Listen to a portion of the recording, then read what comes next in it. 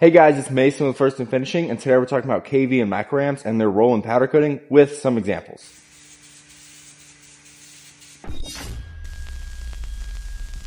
So let's first start with the definition of both kilovolts and micro ramps. Kilovolts, also known as KV, represents 1000 volts.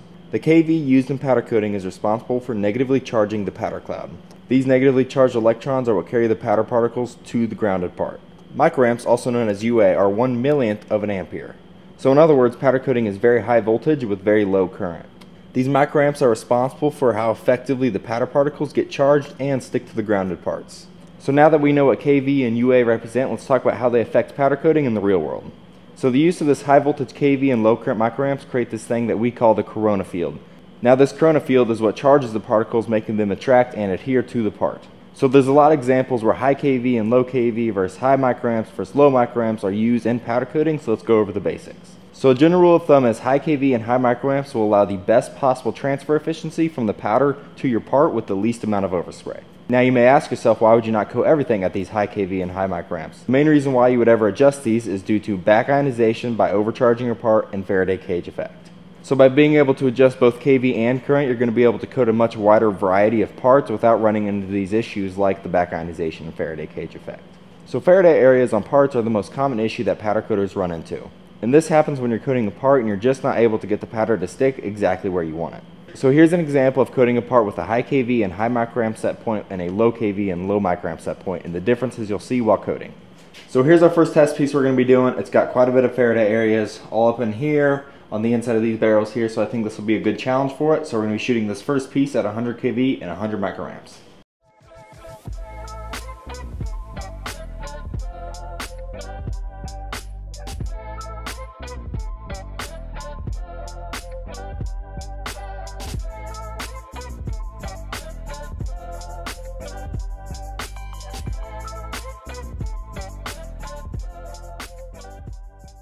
Overall, it did coat very well.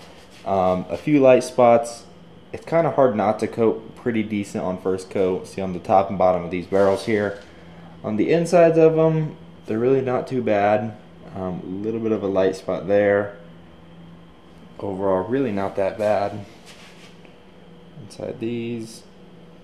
Overall, at 100 kV and 100 microamps, the part didn't do too bad. It had a few light spots here and there, but that's something to expect with our high outputs. So if you look at our part, you can see on this edge and this edge, it's really thick. It's kind of the crossover point from spraying this way and spraying this way. That's where it overlaps. And the part's really thick here due to the high microamps charging all that powder, making it stick. So now let's get this thing blown off and coat it at the right settings. So here's that same test at 80 kV and 20 microamps with the same powder output.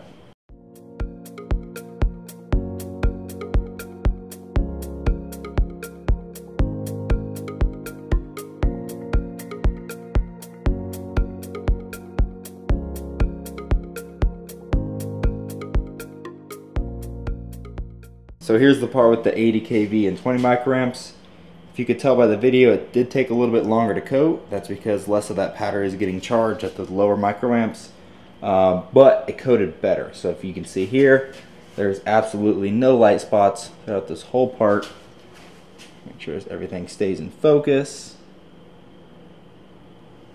Looks a lot better. No light spots at all. So now that we've seen the differences between high kV and high microamps versus low kV and low microamps, we're going to do the same test between first and second coat. So I'm going to spray some white on here, cure it, and do that same exact process I did the first time, but on the second coat. So here we are with the first coat on. Now we're going to do the second coat at the high kV and high microamps. We're at 100, so let's see what happens.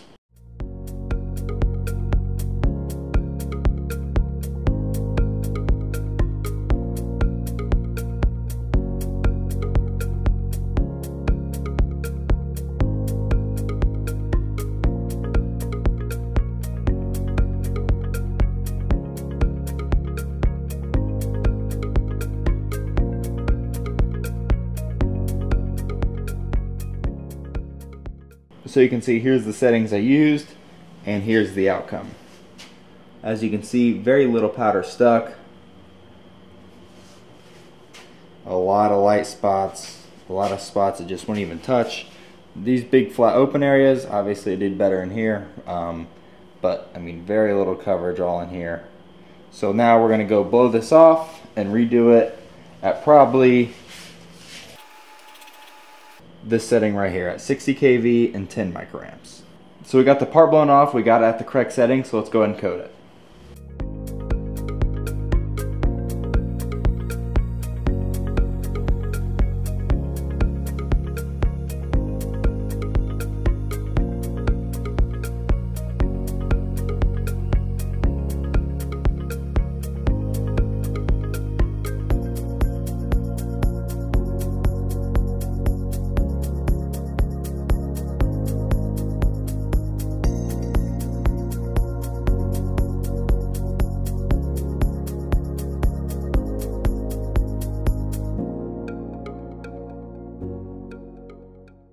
So as you guys saw, there was a huge difference, and again, we have a perfect finish. Everything's perfectly covered.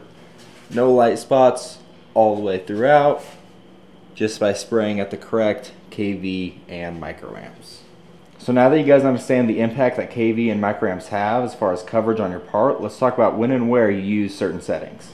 Now before we get into the recommended set points, remember everybody is entitled to their own opinion and their own experience. Some of your settings may differ than what we have here, but if you're still getting the job done, that's all good in our books. So to start off, we have 3 different part examples. We have a sign, a side-by-side, and a complex wheel. I think this covers the basis for most parts. We have a simple, easy part, a somewhat complicated part, and then a really complex part depending on what wheel you're doing.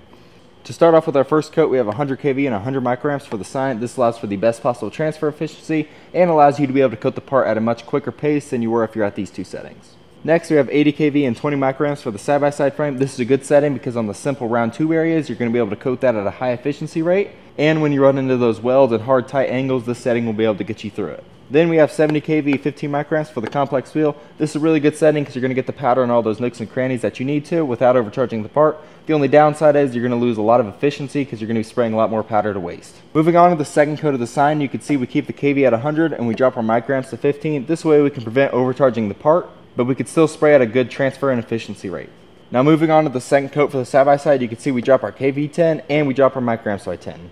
Again, this is to prevent overcharging the part, but we're still going to be able to get in all those nooks and crannies before. Now to our second coat on the complex wheel, we're at 60 kV and 10 microamps. This allows us to still be able to hit all the angles with good coverage on the wheel and prevent back ionization by having less than 10 microamps. For the third coat of the sign, it's going to be just like the second coat, except we drop the kV a little bit and the microamps. This way we could still be able to stack powder on the previous powder because it's slowly insulating itself, but you're still going to be able to spray at a high efficiency rate. For the third coat of the side-by-side, you're going to be at 60 kV and 10 microamps. Again, we're just trying to prevent back ionization and overcharging, so this settings are going to be your best bet.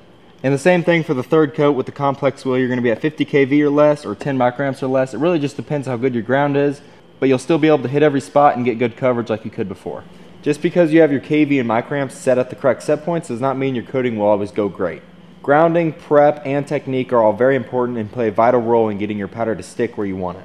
Also, if you guys don't know what settings to set your kV and microamps at, you can go lower than what you think. The main downside of doing this is you're going to have more overspray and waste more powder, but if it means you're able to coat the part that you couldn't before without sending it out, then what's it matter? So I think that wraps up today's video as far as kV and microamps. If you guys have any more questions, feel free to contact me or check out our website at firstandfinishing.net. But thank you guys for watching, and I'll see you next time.